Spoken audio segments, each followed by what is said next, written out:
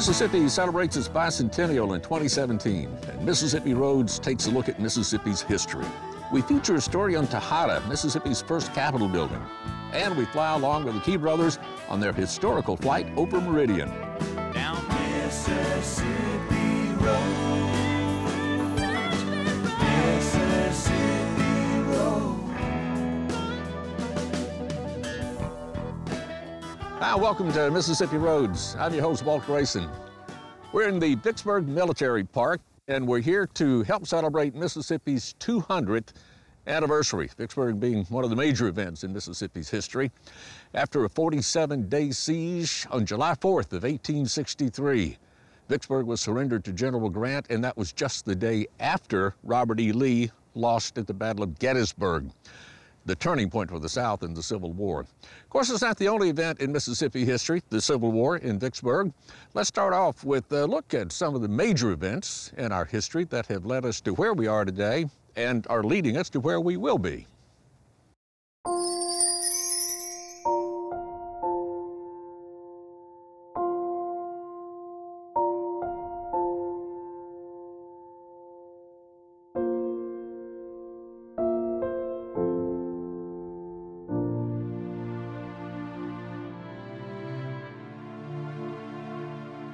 There's so much that has happened in Mississippi in the 2 centuries since Mississippi became a state.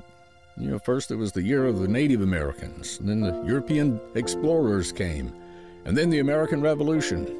The Revolution even touched our part of the country, with many loyalists to England moving to this area to get away from the war on the eastern seaboard. Clay Williams, who is the sites director for the Mississippi Department of Archives and History, says during this early formative period, seeds were planted and roots sunk of what would grow into what Mississippi is today. And yet that late colonial and early statehood period is so easily skipped over. I think about today's basic social studies, Mississippi history educational system. They talk a lot about the Native Americans. You may run through the colonial period with the Spanish and French and British, and then Mississippi becomes a state, and then it seems like the next thing they talk about, and then the Civil War happens. And it's like, well, 45, 50 years there, and I understand sometimes they have to due to time periods. They've got a lot to cover in Mississippi history, but it's just glossed over so much, and there's so much richness to it. It's such a dichotomy of stories of growth, of expansion, of people making wealth, at the same time Native Americans losing their land, and of course the slavery issue where a lot of this white wealth is built upon. I think that is just the whole dichotomy of that is pretty intriguing, I think.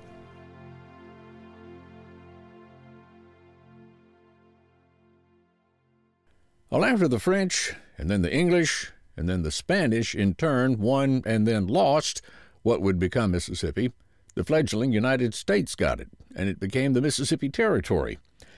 And the territory consisted of what today includes all of Mississippi as well as Alabama. And the capital of this vast territory was way over in the western corner almost, Natchez. Then it was moved to nearby Washington. And then we stayed a territory for an inordinately long time before we became a state. And a lot of that is because of the entanglements left over from the colonial era. There was a system in place via the government to how territories became states, and it was kind of natural that it would be the first phase, would be a territorial phase, and once certain requirements were met, these territories could become states. And Mississippi, of course, is just like the rest of them. There was a Mississippi Territory from 1798 to 1817, very much almost 19 years of being a territory. I think the longest time a territory was a territory until it became a state. Before this place became a territory, you had everybody from France, England, Spain, even the state of Georgia had established land grants in the area that we now know as Mississippi. It took a long time to sort through that and determine who owned what land, where, and how before even new land could be, sold to settlers and residents. So it just took a long time for that to take place. And then there was also the War of 1812 and the Creek War, which happened, around obviously 1812, 1813, 1814, 1815. That caused a lot of issues, obviously internationally as well as locally and whatnot. And until that could be done is when it finally was time for Mississippi to become a state. And I can't overemphasize, people were coming to this area for land, whether they've just been very successful along the Atlantic seaboard or whatnot. And so this desire for land is so big, and this conflicting land claims was so difficult. On top of that Native American issue, where for a while the Native Americans had really done such a great job of kind of playing the Europeans against each other. And so now that the Europeans are removed, they are kind of just up against the United States, and they don't have anywhere to play against. And so there's this uneasiness with, okay, people are running into this land, there are still Native Americans here. How are we going to handle this? How are we going to keep the peace and the sovereignty of the Native Americans with these, white settlers flooding into the land? That created lots of difficulties that needed to be addressed, and unfortunately they became addressed by treaties that eventually moved the Native Americans out of Mississippi for the most part. The first Constitution for the new state of Mississippi was drafted and signed in a Methodist church that once sat on the campus of Jefferson College in Washington in Adams County. Jefferson College is still here, although it hadn't operated as a school for well over a half-century, but the church is gone. There's a monument where it stood, and the church isn't the only piece of real estate associated with early statehood that's no longer with us. Assembly Hall in Washington, that was in essence the first Capitol building of the state, is also gone. This is some old video of it before it burned in the 1990s. And there were actually plans in the early 90s to kind of restore the building and do some interpretation when it was lost to fire. Washington used to be kind of the cultural center of the state. The college was there. There were societies, cultural refinement and literature, and that was kind of the hub of things. But once Mississippi became a state, Natchez then became the state capital. And again, it was only for a couple years. They moved to Columbia, and then while in Columbia, they made a decision to move it more to the central part of the state. One of the greatest quotes I've ever heard about Jackson being chosen as capital is, everybody could at least be pleased with it because it was so far away from everybody. Nobody could be happy and think it's close to us, we have power. Well, it was far removed from everybody, so everybody, I guess, could live with that. Well, one of the issues that had to be ironed out before the state could become a state was, what would it look like? And then also, what would be the name of this new state? Again, when the territory was established, after adding additional land, the Mississippi Territory was the current states of Mississippi and Alabama.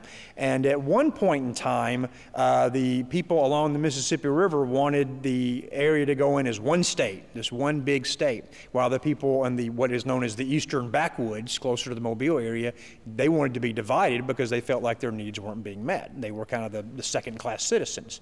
After the War of 1812 and this massive influx of population into what we know today as Alabama, completely changed that.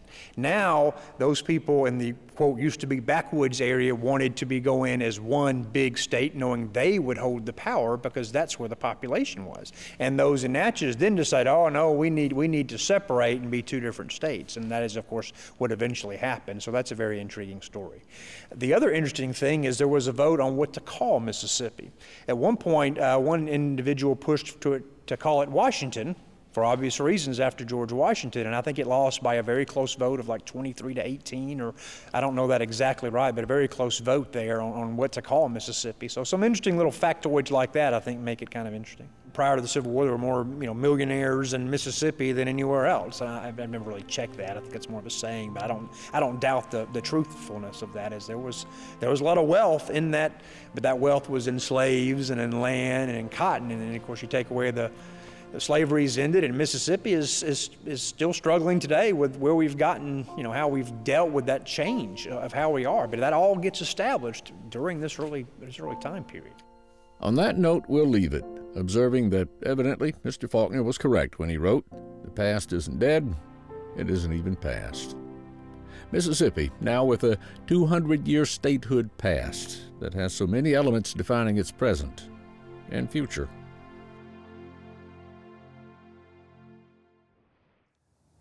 The house back behind me, this is the Shirley House. This is on the battlefield in Vicksburg. This is the only house still standing out here. The 45th Illinois Infantry used this home as their headquarters during the siege in 1863. We have a lot of old homes still standing in Mississippi, and a lot of them from the Civil War era, and some of them even older than that, like the one we're about to visit, that served as Mississippi's first Capitol building, Texada in Natchez.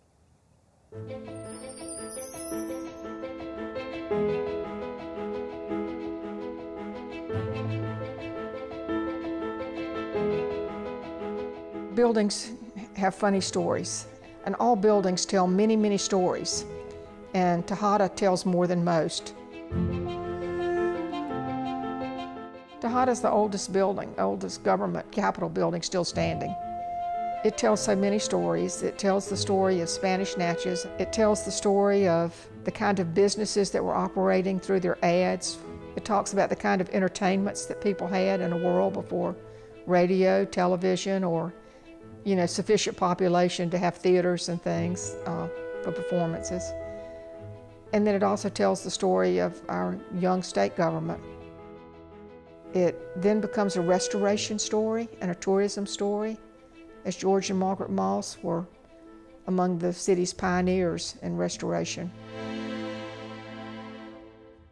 Perhaps the house is most known for the heroic efforts my mother had in getting the house restored. I don't know whether she was aware that it had been the home of the Mississippi legislature, both territorial and state.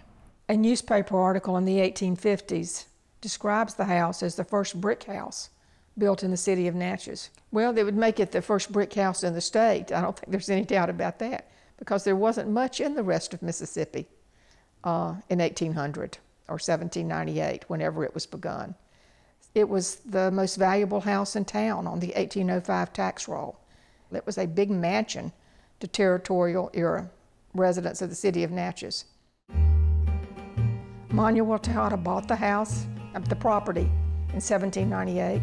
He was from Castile, Spain. When Natchez was under Spanish control, few Spaniards were here, but Texada was one of them. So Texada is important as a house that was built in the waning days of Spanish influence. The brickwork is beautiful. It's laid in Flemish bond, and the Flemish bond is reserved for the two public elevations. The other thing it does, it has a roof that is both hipped and gabled, and that's unusual. You're used to seeing a hipped roof where you have, the four wall elevations slant, to a central line, or you have a gable where you end in a triangle at each end of the house. Well, it's hipped to the street, but gabled on the other end. It's amazing how many descendants there are of Texadas. So we have all kinds of Texadas show up all the time wanting to see the home that their ancestor created. Manuel Texada was an enterprising person, no doubt about that. We find ads as we go through territorial era newspapers. Maybe a tailor will advertise, and he's located in Manuel Texada's brick house. Somebody making silhouettes, described as taking profiles of people, is doing it at Mr. Texada's. There are dancing academies at Mr. Texada's, taverns at Mr. Texada's. There's even an elephant exhibition in 1810 where you could pay 50 cents and see what was described as the only elephant then traveling in the United States. Every kind of entertainment you can imagine, from elephants to wax museums, Mr. Texada's hosted them all. And I guess there were people who might think the legislature was a humorous attraction too, Manuel Texada died in 1817. Edward Turner bought Texada upon Manuel Texada's death. He was an attorney general. He was a representative. He was a Supreme Court justice. He was elected to the Senate in the 1840s, still active. So he buys Texada, and it's obvious with what comes next why he was buying it. He probably thought it would be a good investment, and he was also living across the street at a house called Holly Hedges. So he looked at Texada every day, and then he acquired it and leased it to the legislature. And then when the state constitution was written and adopted and Mississippi became a state, Natchez was to be, I don't know that it was ever considered to be permanent. It was just determined that the legislature would first meet in Natchez, which it did. And I'm sure Edward Turner was all set to collect the rent and to host everyone at Texada. The decay of that particular neighborhood, primarily associated with a railroad station coming through right before 1910. When train stations came in, neighborhoods around them would sometimes begin to decline because of the noise, the coal dust, whatever else. The house was falling apart. The windows were broken, and other places there were boards that had been added on to enclose back porches that were falling off. My earliest memories were as an 11-year-old. My mother and dad coming to me saying that they know that we've loved the house that we've lived in on Pearl Street and have been working on diligently since I was 4. But they found another house in town that they want to restore. And we'd be moving over there that summer. It was the summer of 1964. Margaret Moss was somebody that if she saw something needed doing, she tended to do it. I think of it as Margaret's project. It was very much George's project too. And they worked on it a lot themselves. They were doers themselves. I think it was the challenge of it. I think the house was invited to be on the fall tours pretty early on after they got it restored. When the house was first invited to be on what was then called a candlelight tour, which is now called Natchez Pilgrimage Tours, it was many years later before they were invited to be on the spring tour. You know, we're all just interested in people's stories.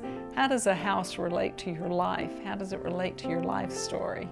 To preserve an important part of history and to share that with others, I consider it an honor to have the heritage that I have, to get to share that.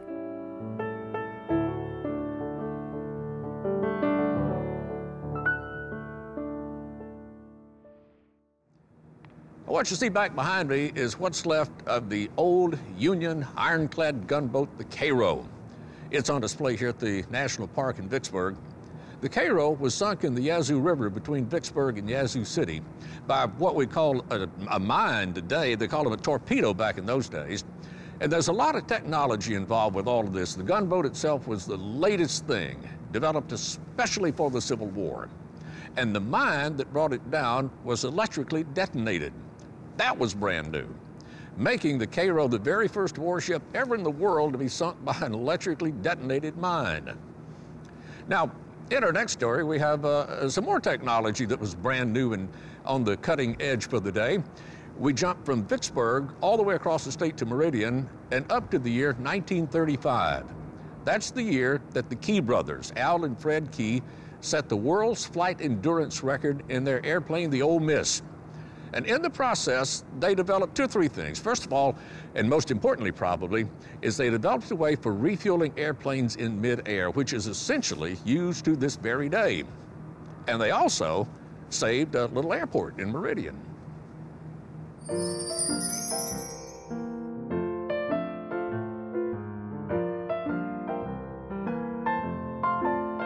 Key Field in Meridian, Mississippi is named after Al and Fred Key, who in 1935 put the small town of Meridian on the map. The Flying Key brothers, and they were famous, especially around here. But you could fly off someplace, and if you landed some airport, aviation people knew anything about aviation, had heard of or knew about the Key brothers, you know. In the early days of flying, Al and Fred Key were barnstormers and aerial acrobats. They were just fascinated with aviation. They did everything they could to do something with airplanes. Al and Fred Key had been running a flying service out at Bonita Airstrip, which is outside of town. And they were given the job of being managers of the airport. And the city fathers were about to deem it necessary to shut down the airport to save finances. It was the Great Depression. They were managers of the airport here in Meridian, and somehow they had to keep that airport alive and kicking. And they started these flights to draw attention to what could be done coming out of that airport.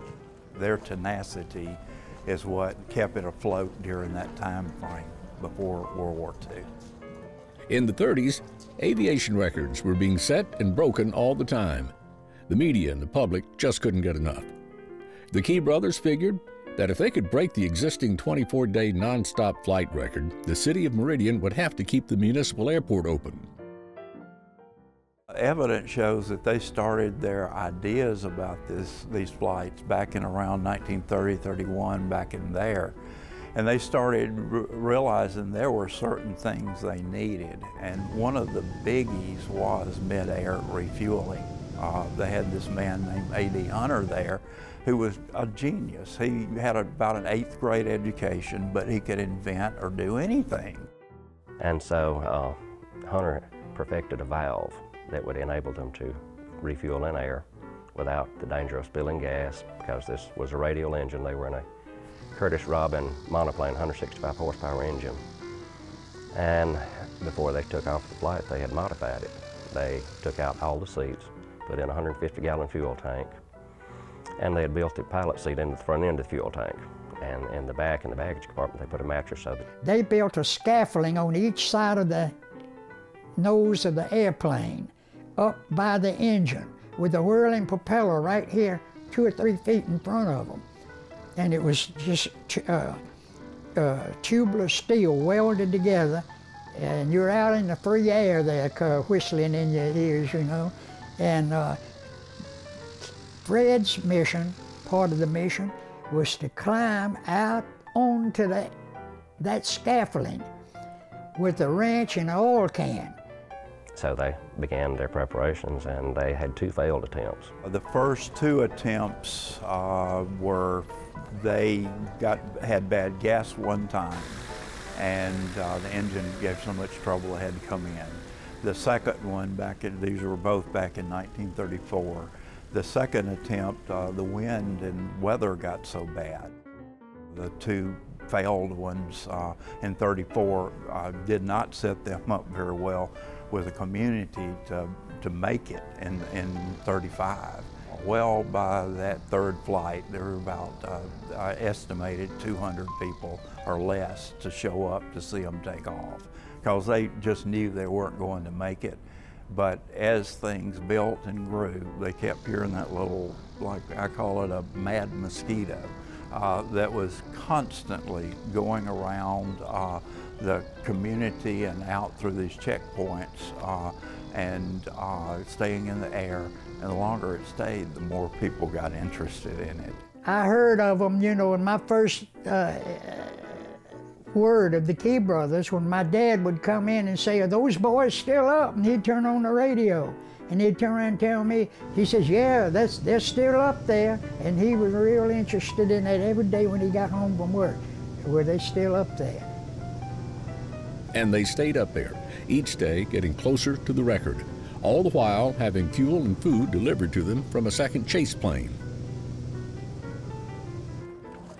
Yeah, their wives would fix the meals, and they would put it in a sack and then put it in the refueling plane to be let down. When the 24th day came and went, the Key brothers continued their now record-setting flight. They got to a point where they just had to call them down. Their father was a doctor, and if I recall correctly, he just said, "Now it's time. You've broken the record. Get it down here." So they decided to come on in. And as they came in over the horizon, they could just start seeing dust. So there were these lines of A models heading for the airport, and they could start to see that, my gosh, this is starting to be a really big deal. After 27 days of flight, the Key brothers had traveled over 52,000 miles, consumed over 6,000 gallons of fuel and 300 gallons of oil. Their historic flight has had a lasting impact on aviation history. And a lot of people began to look at it and say, well, you know, if they can fly that thing for 27 days and refuel in air, then planes must be safe. And so it increased the airlines passenger business, it increased the freight business. So their world record brought about the recognition by most folks of the safety of flying. Al and Fred Key and A.D. Hunter and their compatriots had an impact here 65, 70 years later. An event that, for all practical purposes, should not have taken place in a place like Meridian, but yet they hung on and they did it.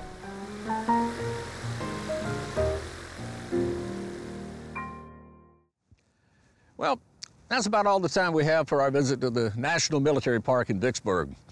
By the way, they got about 1,300 of these monuments like this scattered about the park that describe the history of the siege of Vicksburg. And that was such a momentous moment in the history of the state of Mississippi that during our bicentennial year, this would be a great time to come visit the park, or any time for that matter. If you'd like information about anything you've seen on the show, contact us at mpbonline.org/Mississippi Roads. And make sure you like our Mississippi Public Broadcasting Facebook page. Till next time, I'm Walt Grayson. I'll be seeing you on Mississippi Roads.